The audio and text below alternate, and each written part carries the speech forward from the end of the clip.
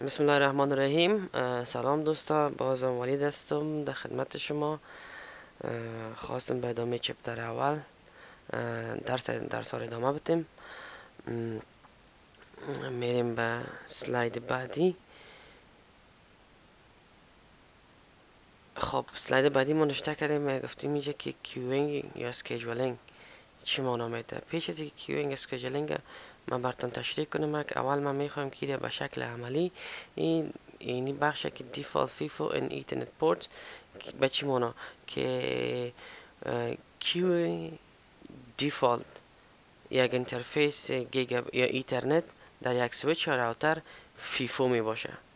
اگر به این معنا که اگر تو هیچ کوالیتی اف سرویس کنفیگر نکرده باشی، کیوینگ یا کیو را بر ترافیکت، برای آی پی ترافیک مشخص نکرده باشی، کیوی که هر انترفیسی ایترنت پورت داره بای دیفالت چی هستک؟ فیفو هستک.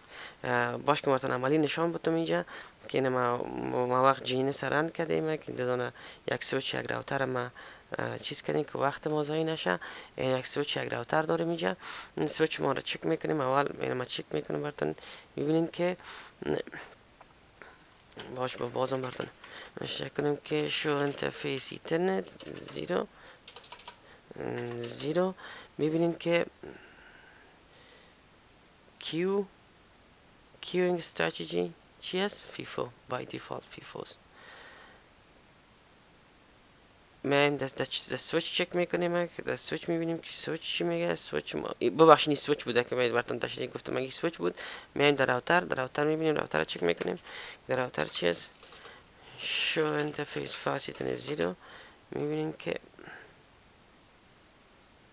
اینا بای دیفالت. به خاطر چی بای دیفالت؟ ما نه کدام کوالیتی اف سرویس در این راوتر کنفیگر کنیم یا در سویچ نه کدام کیو رو مشخص ساختیم. چی است؟ بای دیفالت فیفو است.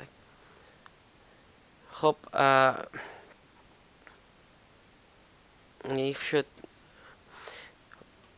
خب میایم اینال موضوع خدا کنه براتون روشن شده باشه که فیفو اینجا که منشه که دیفالت فیفو اینترنت پورت اونا براتون نشون کلش به شکل دیفالت. میایم ما بالای کیوینگ یا اسکیجولینگ مثال براتون واضح میشه خوبتر که ما هدف ما چی است، ما چی میخوایم بگویم. خب میایم اینجا میگیم اینجا یک یوزر داریم، یعنی یوزر ما یوزر است هنا. هنا چیز میکنم میگه دمی فعلا فکر کنین که هنا این میاله در کنفرانس ویدیو کنفرانس است که رئیس گپ میزنه. دمی اصلا وقتی که گپ میزنه رئیس مصروف یک کار دیگه میشه و این میگه تا که منتظر ما رئیس میشم که تا پس بیای یا کدام گپ بزنه. میگه ما یک فیسبوک خود چک میکنم. چی میکنه؟ میگه که وقتی که فیسبوک خود چک میکنه، به طور مثال براتون میگم که این وقت فیسبوک خود چک میکنه 3 پاکت به حساب از فیسبوک فکر کنین 3 پاکت از فیسبوک میاد در این لینک و 1 پاکت از ویدیو کنفرانس میاد در این لینک میاد. وقتی که آمد اگر خودت کیو داشته باشی، اگر خودت راوتر کنفیگر کرده باشی با کوالیتی اف سرویس و کیوینگ و ترافیک مشخص کرده باشی که وقتی که ترافیک وایس یا ویدیو میآید در یک کیو بره و ترافیکی که وایس وب پیج وب بیس هست دیگه اونا ترافیک های مثلا پورت ایتی میآیند. ایره خب میفهمین www اگر در این پورت میآید این ترافیک شد در دیگه کیو با ما روان کو. میگه خب تو کنفیگر کردی اینمی راوتر کنفیگر کردی. میگه وقتی که پورت در کسی که براوزر براوز میکنه ترافیک از او بیاید اینی کیو نمبر 1 در کیو نمبر 1 بیاید. خب میگه وقتی که کسی به حساب کنفرانس یا ویدیو کال میکرد یا زنگ میزد یا وایس بود یا ویدیو بود ترافیکش به کدام کیو بره. میگه اینی بیاید در کدام کیو؟ در کیو نمبر 2. خب اینو مشخص ساختی برش. خب اینو در راوتر مشخص ساختیم. اول خود کیو رو براتون تشریح کردیم که کیو چی هست و چی بوده. براتون گفتم تشریح کردم که چی هست، که یک ذخیره است، یک میموری است که پاکت ها را ذخیره میکنه تا که چیز کنه، فوروارد کنه، راوتر رو پاکت داره. خب حالا در کیو خب آمد، حالا سوالی پیدا میشه که خب استاد ما چرا دو کیو داریم اینجا، چرا دو دانه کیو سیجا؟ خب منایس یک انجینیر، منایس انجینیر شبکه، منایس ازی که خودت ادمن هستی در اوجا، تو مجبور مکلف هستی که کیو بسازی. اگر در نتورک تو وایس استفاده میشه یا وایس اوور آی پی یا تلفن آی پی تلفن استفاده میشه یا ویدیو کانفرانس میشه. به طور مثال براتون میگم که اگر خودت به حساب کوالیتی اف سرویس کنفیگور نکردی در کیو را کرییت نکرده باشی، به حساب کنفیگور نکرده باشی برای ترافیک وایست یا برای ویدیو کیو به حساب ترتیب نکرده باشی، وقتی که هنا کت در جریان گپ زدن است همراه رئیس و بسیار یک موضوع مهم است که هنا میخوای که رئیس گپ بزنه، دمی اسناست که ویدیو مکمل از بین میره، هنا هیچ چیز نمیبینه در اسکرین خود و همچنین رئیس هم در یک شیشته و هم هیچ چیز نمیبینه و اینجاست که رئیس وضعیتش خراب میشه و عاجل یک تو را زنگ میزنه که تو به حساب چیز هستی، نتورک ادمین هستی، تو چطور در این نتورک ما کار نمیده.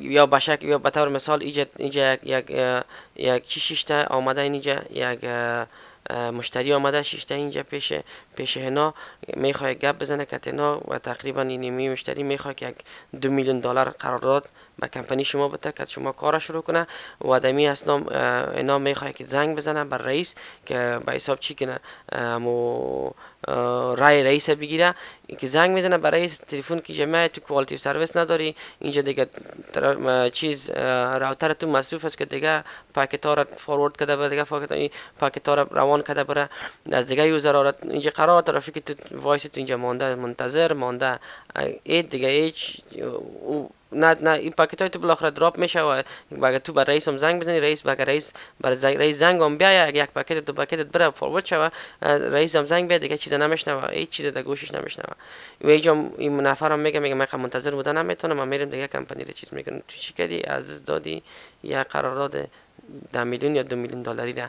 در این اسناست که وقتی که اینا پسان چیز میکنه رئیس هم میبینه میگه که اینا یک موضوع بود، رئیس میگه اوه میگه قرارداد $2,000,000 را از دست داده، من تو بیای چطور نتورک کار چطور زنگ نزد، تو بیا تو قایم میگیره، تو منایس یک نتورک ادمن تو قایم میگیره میگه تو چطور بیادر من تو یک زنگ بود و انت یک مشتری بود تو از دست ما رفت از خاطر تو چی نتورک صحیح کار نمیکرد.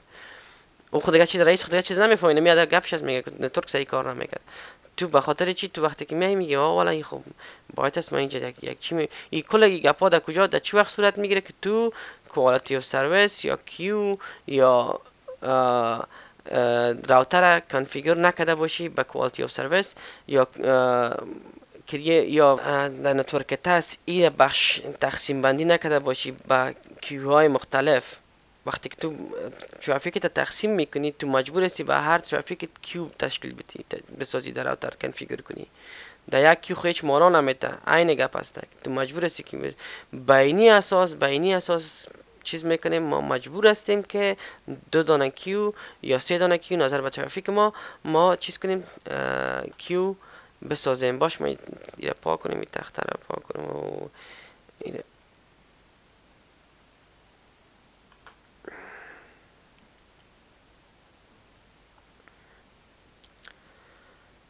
خودت مجبور مکلف هستی این تخته پاک شد، خودت مجبور مکلف هستی که کیو بسازی. در اینجا من برات گفتم که دو نوع ترافیک میایه براتون، به او خاطر اینجا 2 کیو است، 2 نوع ترافیک میایه براتون تشریح کردم. گفتم که مثلا به طور مثال فکر کنید که 3 پاکت از پورت ایتی میایه برای مثلا هنا میخوای فیسبوک خودت چک کنه و در عین زمان ویدیو کانفرانس میکنه که رئیس یک پاکت هم چی میاد از وایس میاد. پس ترافیک تو که هست 2 بخش تقسیم شده، وب ترافیک و وایس ترافیک. چون دو نوع ترافیک داری در نتورک، تو مجبور هستی که دو کیو بسازی. این اینجا این دو کیو ساخته، براش دو کیو ساخته. میگه خب کیو هم تشکیل موضوع هدف کی را که دو کیو داریم چرا اونم فهمیدین. حالا میگیم خب چطور راوتر میفهمه که اینی ترافیک یک پکت از ویدیو کانفرانس است و 3 پکت از پورت ایتی وب ترافیک است. خب ایره باز پسان میخوانیم که چطور میفهمه راوتر. اینجا باز نشانی میکنیم راوتر در خود آی پی پکت یک در آی پی هدر پکت یک فیلد است به نام type of service. بازی استفاده میکنیم. چی میکنه type of service؟ اونمو مثلا میگی ترافیک چیز ما وایس ما، ترافیک وایس ما یا ویدیو ما دنمی فیلدش که type of service است، مثلا باشه به شکل یک نشانیش میکنی، یک شماره میتیشه. باز شماره رو میخوانیم با شما، باز ما شماره رو براتون تشریح میکنیم که شماره رو کلش میخوانیم که چی هست. مثلا با یک شماره رو نشانی میسازی. پاکت چی ده؟ پاکت ویدیو رو با یک شماره، مثلا با شماره 15 با شماره 15 اینا چیز میکنی، پاکتش کنفیگر میکنی. وقتی که اینترفیس وقتی که داخل از ایمیل باز ما شما اینجا تشریح کنفیگر میکنیم راوتر که چی رقم پیدا میکنه. خب مثلا یک دور انداخته براتون تشریح میکنم که در یک فیلد است به نام تاس یا تایپ اف سرویس. در اینجا تو میتونی یک قیمت بانی، مثلا 15. این وقتی که راوتر 15 را میبینه و مجرد که میگه 15 و میگه 15 خب حالا ترافیک چیز هست که ویدیوز یا وایس هست، آجیل یک میگه روانش کن، میگه در کیو میارش در کیو روانش میکنه. میگه اگه پاکت مثلا وب ترافیک بوده چیز کجا روانش کن در کیو نمبر 1 روانش کن. خب اینم به می اساس اینمی راوتر امیاله اینم تو انتخاب کرده. خب این سه پاکت آمده در اینجا. پاکت اول آمد وب ترافیک بود، آمد راوتر سیریالایز میکنش اینجا تا که سیریالایزیشن گفتم سیریالایز میگیم با 0 1 تبدیلش میکنه. آمد پاکت دوم آمده، پاکت سوم آمده، پاکت چهارم که میبینه که پاکت چهارم چی هست؟ وایس است یا ویدیوز. آجیل یک در کیو نمبر 2 بندازش. در کیو نمبر 2 که انداختشه اینجا وقت شروع کرده چیز راوتر با سیریالایزیشن ای پاکت اول. پاکت اول که براتون گفتم 1500 بایت 1500 بایت است. این پاکت رو سیریالایز میکنه. گفتم تقریبا در حدود 214 چی میگرفت میلی سکند میگه تا که این سیریالایز شوی، کل پاکت سیریالایز شوه. و ما شما گفتیم که کمترین وقت یا دلی را باید چی داشته باشه؟ پاکت های وایس یا ویدیو داشته باشه. وقتی که جمعه باز اونجا منتظر ماند اینجا در کیو اینجا باز منتظر ماند تقریبا 214 میلی سکند. و سیسکو برای ترافیک وایس یا ویدیو چقدر وقت ریکمند کرده؟ 200 میلی سکند.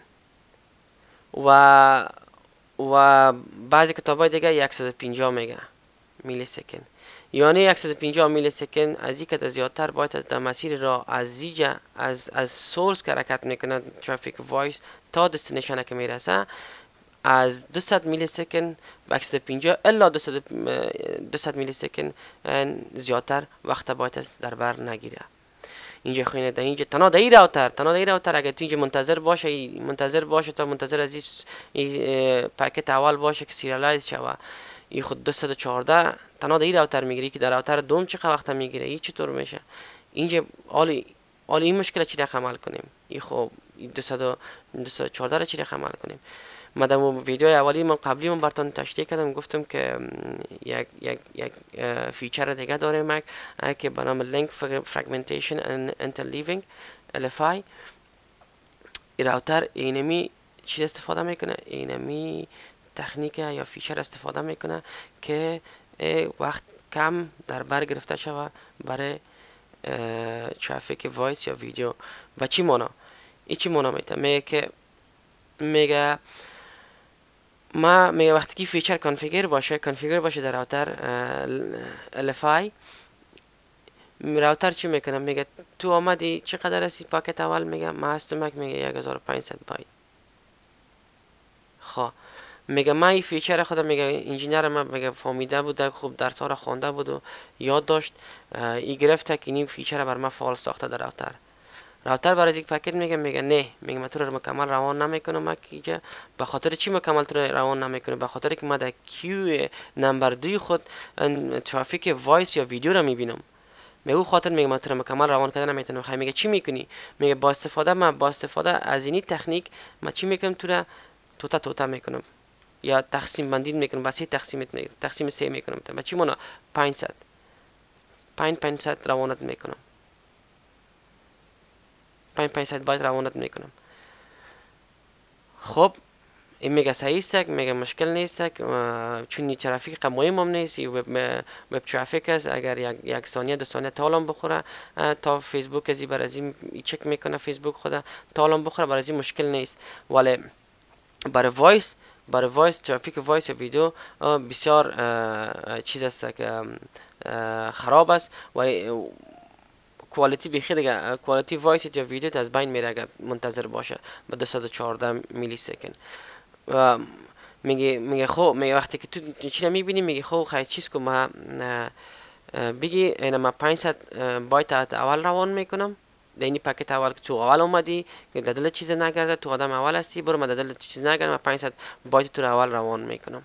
میگه خب میگه بعد از این میگه من تو رو دیگه 500 بایت این 500 بایت دیگه تم روان نمیکنم، من پاکت دیگه روان میکنم که در پشت تو دیگه پاکت روان میکنم از پشت 500 بایت تو که مثلا 200 بایت است، 200 بایت روان میکنم. بعد از باز وقتی که رفت بعد از باز میگه ما باقی مانده دو تای دیگه را دست پشت روان میکنه که 500 بایت دیگه است، بعد روان میکنم. خدا کنه موضوع براتون روشن شده باشه که LFI یا Link and Fragmentation and Interleaving چی هست. اونمو که به حساب تقسیم میکنه یک پاکت کلانه که به حساب 1500 بایت است، این توتا میکنه و وقتی که توتیش کرد یا تقسیمش میکنه که تا پاکت. به خاطر چی میکنه این کاره؟ به خاطر از اینکه تا پاکت وایس یا ویدیو زیاد منتظر در کیو نبانه و وقت کم بگیره و چیز کنه، تستر این روان کنه.